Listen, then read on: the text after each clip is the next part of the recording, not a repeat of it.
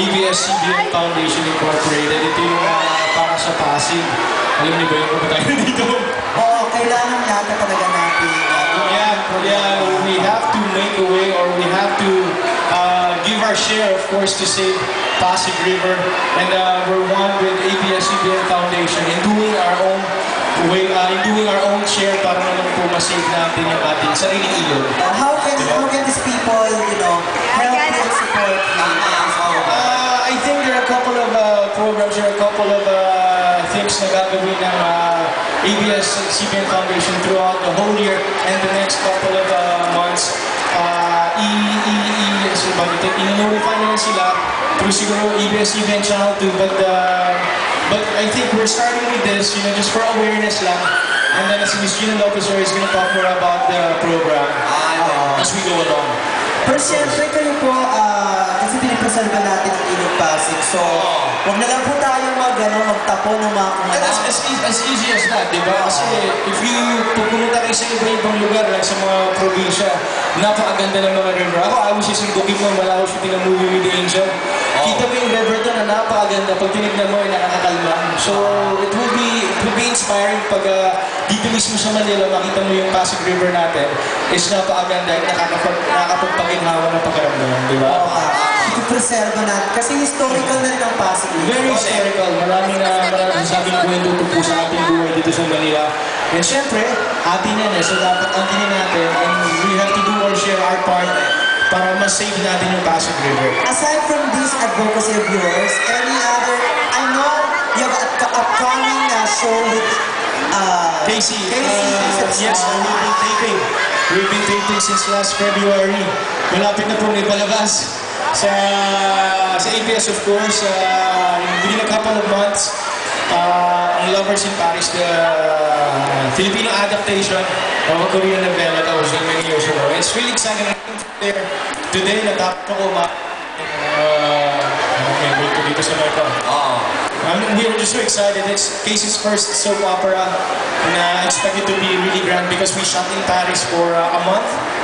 So exciting siya, exciting. Oo nga daw, super bonding daw kayo ni Casey. Yes, host ka, hindi ka dito. Uy, napakaganda kayo ng Lovers in Paris. Si Casey, madalas ko na po siya na-interview, tapos ito si Piolo Pascual. Alam niyo po, sa totoo lang, si Piolo isa sa pinakamabait na artistang lalaki ng Philippine showbiz, napakabait. And God-fearing po siya. At hindi lang napakabait, Kuya Ray, napakagwapo! Alright. At syempre, ayan na, nandito si Papa P para i-promote niya ang kanyang mga bonggang-bonggang. Papa P, meron ka na meron ka album. Pupunta ako ng France tomorrow. Talaga? Yes, yung movie ko naman nila that I produced last year will be screened sa Cannes Film Fest as part of the exhibition, and I'll be there for a week. Wow. Manila. Okay, Manila. Independent film na produce ko, black and white. I-represent ko. Tapos, it's gonna be shown here in Manila siguro sa July or August. Ano to? Sino ang director nito at sino pa yung mga kasama? Alex, siya si Laya, sa Rossi. Rosana Roses, Jim Nalo, Alessandro Barossi, Barry Weisler, Giovanni, William Martinez. Ang ganda naman ng mga artista mo, bro.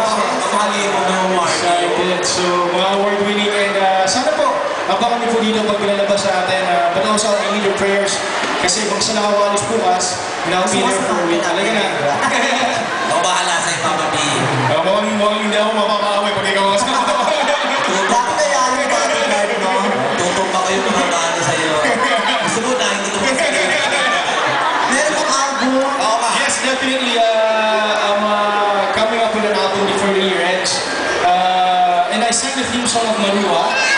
Obviously, yes, wala pang -1 eh. But sooner or later, I'll be singing it sa mga motions ko. But I'm definitely doing an album before the year ends. And of course, asa pa rin every week or every Sunday. And hopefully a movie before magtapos ang taon. Maraming salamat sa mga kanta mo, kailangan kita.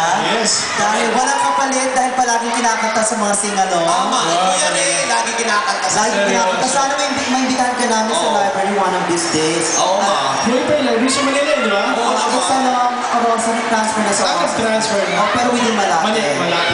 Ano siguro? Oh, mga kaibigan, gusto mo bang umawitang sa kasimpiyan? Ano song? Wala ka naman nagawa, Papa P. Okay. Sige po. Why not? Nakabot pa po ako ng isa para sa inyo lahat since kayo na po yata kayo nandito. Correct. And I hope you all sing with me in the pasensya na sa mga hindi nakakarinig sa akin. Kaya ba, yan na, mag-shopping pa kayo ng bongga-bongga. Yes sir, there's a 3-day sale. Correct. Kailan to? Now, Today. start na hapon. Start na hapon. So, Tapos mag-end siya tomorrow. True. minsan lang yung sale na yan. So grab the offer. Here, Isetann Recto. At syempre,